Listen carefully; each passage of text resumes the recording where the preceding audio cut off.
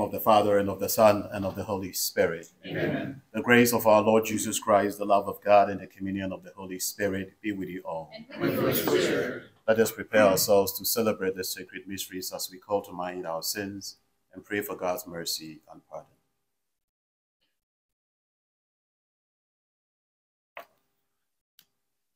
You were sent to heal the contrite. Lord, have mercy. Lord, have mercy. You came to call us sinners. Christ, have mercy. Christ, have mercy. You intercede for us at the right hand with your Father. Lord, have mercy. Lord, have mercy. May the Almighty God have mercy on us. May he forgive us our sins and bring us all to everlasting life. Amen. Let us pray. Attend to the pleas of your people with heavenly care, O Lord, we pray, that they may see what must be done and gain strength to do what they have seen. Through our Lord Jesus Christ, your Son, who lives and reigns with you in the unity of the Holy Spirit, God, forever and ever. Amen. A reading from the first book of Samuel. During the time young Samuel was a minister to the Lord under Eli, a revelation of the Lord was uncommon and vision infrequent. One day, Eli was asleep in his usual place. His eyes had lately grown weak, that he could not see. The lamp of God was not yet extinguished, and Samuel was sleeping in the temple of the Lord, where the ark of God was. The Lord called to Samuel, who answered, "Here I am." Samuel ran to Eli and said, "Here I am, you called me." "I did not call you, Eli. Go back to sleep." So he went back to sleep. Again the Lord called Samuel, who rose and went to Eli. "Here I am," he said, "you called me." But Eli answered, "I did not call you, my son. Go back to sleep." At that time Samuel was not familiar with the Lord, because the Lord had not yet revealed anything to him as yet. The Lord called Samuel again for the third time. Getting up and going to Eli, he said, "Here I am, you called me." And Eli understood that the Lord was calling the youth. So Eli said to Samuel, "Go to sleep, and if you are called, reply, 'Speak, Lord, for your servant is listening.'" When Samuel went to sleep in his place, the Lord came and revealed his presence, calling out as before, "Samuel, Samuel." Samuel answered, "Speak, for your servant is listening." Samuel grew up, and the Lord was with him, not permitting any word of his to be without effect. Thus all of Israel from Dan to Beersheba came to know that Samuel was an accredited prophet of the Lord. The word of the Lord. Thanks be to God. Our responsorial psalm. Hear my Lord, I come to do your will. Here I am, Lord. I have waited for the Lord. He stooped toward me and heard my cry. Blessed the man who makes the Lord his trust, who turns not to idolatry or to those who stray after falsehood. Here am I, Lord. I come to do your will. Sacrifice or oblation you wish not, but ears open to obedience you gave me. Burnt offerings or sin offerings you sought not. Then I said, "Behold, I come." Here am I, Lord. I come to do your will. In the written scroll it is prescribed for me. To do your will, O my God, is my delight, and your law is within my heart. Here am I, Lord. I come to do your will. I announced your justice in the vast assembly. I did not restrain my lips as you, O Lord, know. Here am I, Lord. I come to do your will. Alleluia, alleluia. Alleluia, alleluia. My sheep hear my voice, says the Lord. I know them, and they follow me. Alleluia, alleluia. The Lord be with you. And with your spirit. A reading from the Holy Gospel according to Mark. Glory to you. On leaving the synagogue, Jesus entered the house of Simon and Andrew with James and John. Simon's mother-in-law lay sick with a fever. They immediately told him about her. He approached, grasped her hand, and helped her up. Then the fever left her, and she waited on them. When it was evening, after sunset, they brought to him all who were ill or possessed by demons. The whole town was gathered at the door. He cured many who were sick with various diseases, and he drove out many demons, not permitting them to speak because they knew him. Rising very early before dawn, he left and went off to a deserted place where he prayed. Simon and those who were with him pursued him, and on finding him said, "Everyone is looking for you." He told them, "Let us go on to the nearby villages, that I may preach there also. For this purpose have I come." So he went into their synagogues, preaching and driving out demons throughout the whole of Galilee. The Gospel of the Lord. Praise to you, Lord Jesus Christ.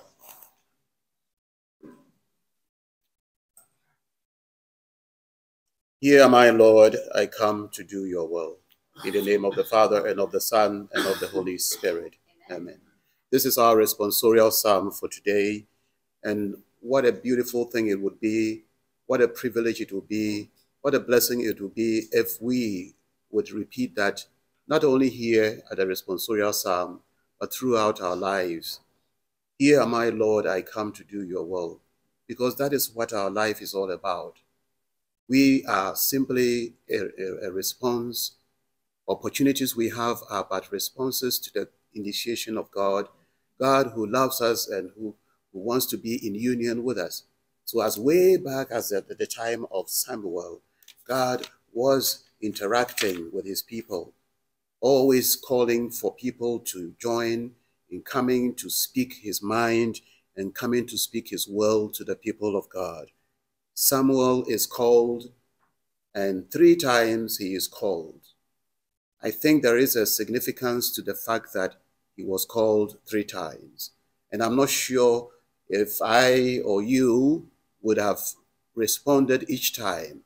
If one call I had responded and I did not find that I did not see the source of the calling, most probably that would have been the end of it. And so the first reading teaches us about the fact that we should never find one occasion to be enough. Another lesson to be learned is that God talks to us, God calls us, God initiates his relationship with us. Third thing to learn from it is that there is the importance of spiritual guidance, spiritual direction. I'm just wondering what would have happened if Eli wasn't there to 3rd time say, now I can imagine, now I think I know why you are being called, and I think I know who is calling you.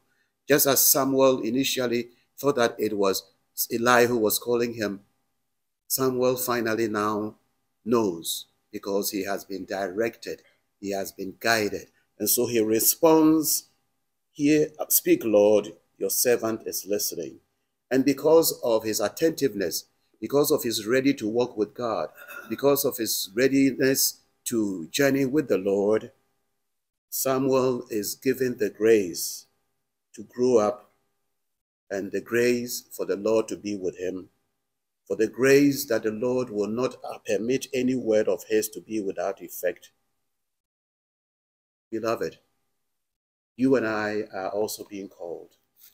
And we are being called by a God who is caring, a God who brings salvation, a God who is interested in lifting us out of our horrible situations, out of our challenges and out of our confusions. That God is the one who reveals himself to us in the gospel reading, where Jesus Christ goes to the house of Simon and his mother-in-law is sick with fever, and Jesus cures her. And we are told that many more people come to Jesus and they are all cured. That's the mission that he calls us to join him in continuing. Because, you know, we are the hands of Jesus. We are the feet of Jesus. We are the lips of Jesus. We are the heart of Jesus. We are the minds of Jesus. And what it is that he has started, he wishes for us to follow. And so just as he is calling Samuel this morning in the first reading, with the support of Eli to understand that he is the one who is calling, we are also being called in various ways, not necessarily when we are asleep in a dream, because even at the time of Samuel, we are told that dreams and visions were not common things. God still calls us. He calls us when someone in the church someone in our neighborhood comes to seek our help, comes to seek our support. God is calling us when we are challenged to wake up to our responsibility as members of the church, our responsibility as wives, our responsibility as citizens of the land, our responsibility as teachers of CCD, our responsibility as people who have so many options before us, and yet we are invited to do something beautiful for God. For if we quiet ourselves and we reflect, we would hear in our hearts, we will hear in the voices of our hearts, the Lord calling us to do something beautiful. How do you feel when you do something nasty to somebody? I think that usually you are not at peace, unless you are so used to it. Usually, when something doesn't go on right with someone, you don't feel so good. But how do you feel when you are able to offer a hand of support to someone, especially when you discover that this hand of support has benefited the person? This is exactly what the Lord is calling us to do.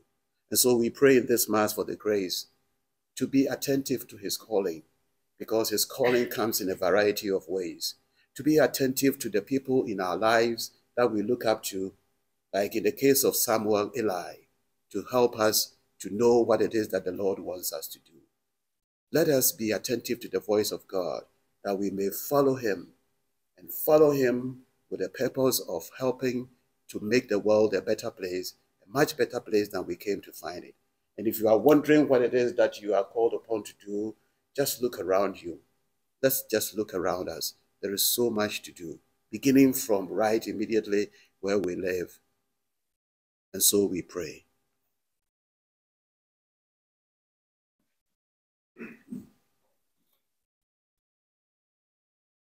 For the church, may God's perfect truth shine within her and guide her in carrying out his saving work. We pray to the Lord.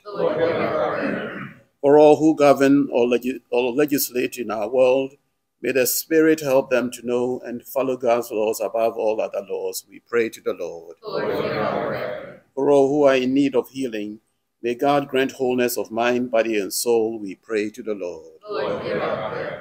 For the homebound of this faith community, may the Lord relieve them of any loneliness and offer his consolation. We pray to the Lord.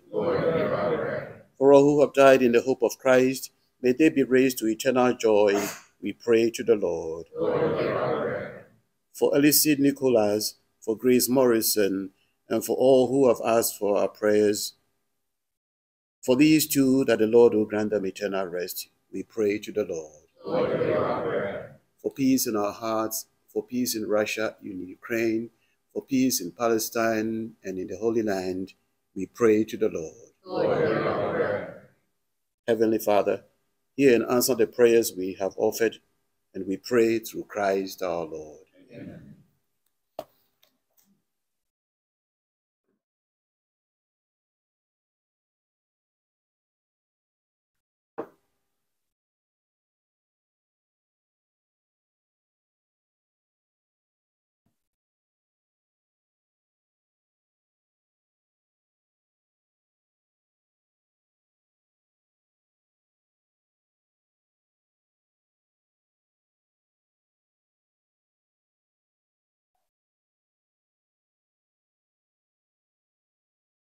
Blessed are you, Lord God of all creation. Through your goodness we have this bread to offer, which earth has given and human hands have made. It will become for us the bread of life. Blessed be God forever. Blessed are you, Lord God of all creation. Through your goodness we have this wine to offer, fruit of the vine and work of human hands. It will become our spiritual drink. Blessed be God forever.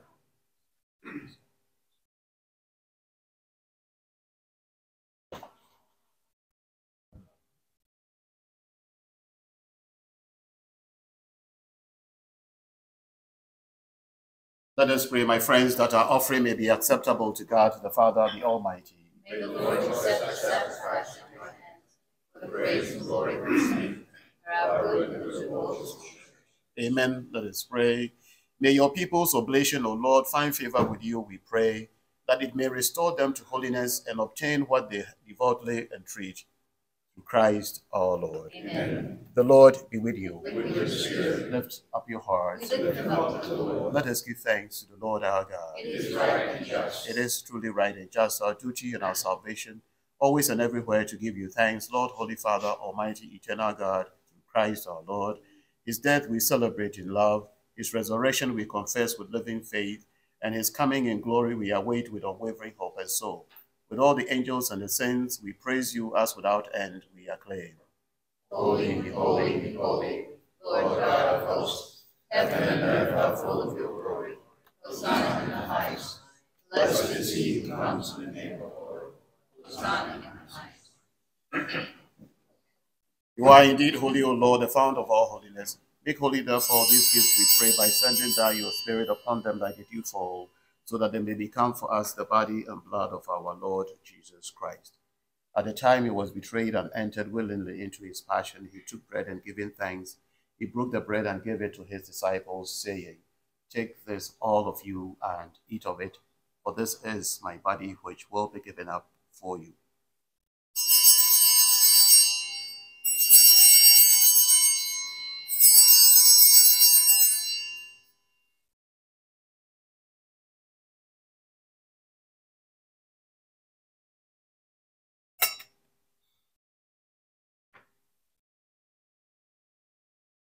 In a similar way, when supper was ended, he took the chalice, and once more giving thanks, he gave it to his disciples, saying, "Take this, all of you, and drink from it, for this is the chalice of my blood, the blood of the new and eternal covenant, which will be poured out for you and for many for the forgiveness of sins.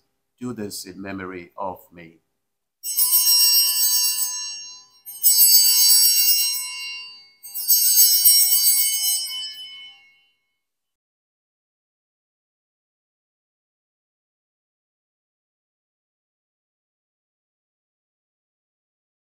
The mystery of faith. Save us, Savior of the world, for by your cross and resurrection you have set us free. Therefore, as we celebrate the memorial of his death and resurrection, we offer you, Lord, the bread of life and the chalice of salvation, giving thanks that you have held us worthy to be in your presence and minister to you. Humbly we pray that, partaking of the body and blood of Christ, we may be gathered into one by the Holy Spirit. Remember, Lord, your church spread throughout the world, and bring her to the fullness of charity, together with Francis our Pope, John our Bishop, and all the clergy. Remember also our brothers and sisters who have fallen asleep in the hope of the resurrection, and all who have died in your mercy.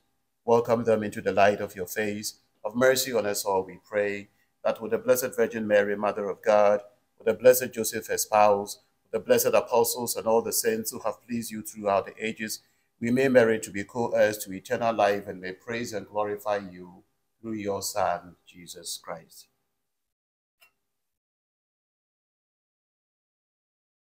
Through him, and with him, and in him, O God, Almighty Father, in the unity of the Holy Spirit, all glory and honor is yours forever and ever. Amen. At the Saviour's command and formed by divine teaching, we dare to say, Our Father, who art in heaven, hallowed be thy name. Thy kingdom come, thy will be done, on earth as it is in heaven. Give us this day our daily bread, and forgive us our trespasses, as we forgive those who trespass against us. And lead us not into temptation, but deliver us from evil. Deliver us, Lord, we pray, from every evil. Graciously grant peace in our days, that by the help of your mercy we may be always free from sin, and safe from all distress, as we await the blessed hope and the coming of our Savior, Jesus Christ. For the kingdom, the power, and the glory are yours. Lord Jesus Christ, you said to your apostles, "Peace I leave you, my peace I give to you." Do not look on our many sins, but on the faith of your church, and graciously grant her peace and unity in accordance with your will, who live and reign forever and ever. Amen. Beloved, may the peace of the Lord be with you always. And with your spirit. Let us share the peace with one another.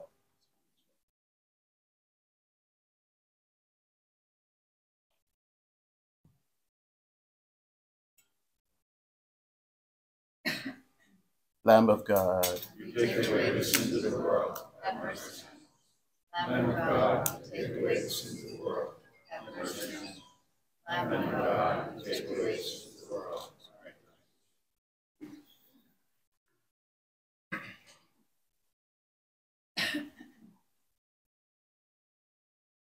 Beloved, this is Jesus, the Lamb of God, who takes away the sin of the world. How so blessed are we who have come to share at the supper of the Lamb.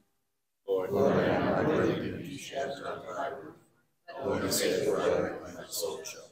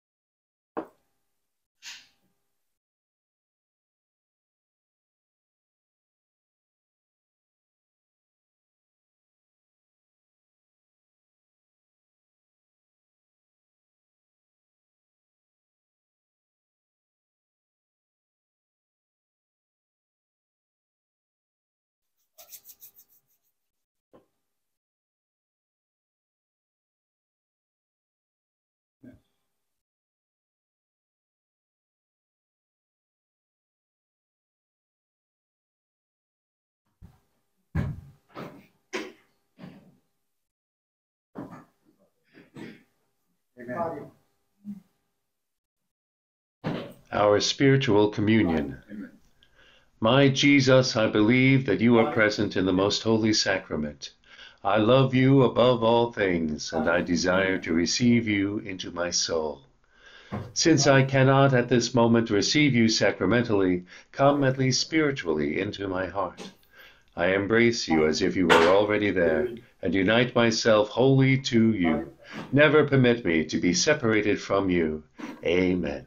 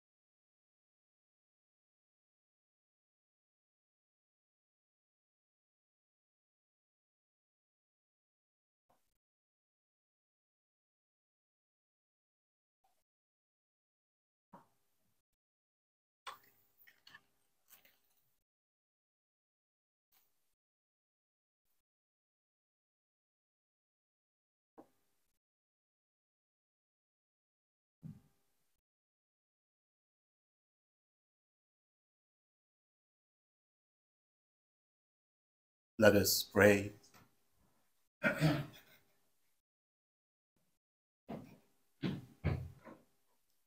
Attend to the pleas of your people with heavenly care, O Lord, we pray. Humbly we ask you, Almighty God, be graciously pleased to grant that those you renew with your sacraments may also serve with lives pleasing to you, through Christ our Lord. Amen. Saint Michael, the Archangel, defend us in battle. Be our protection against the wickedness and snares of the devil. May God rebuke him, we humbly pray.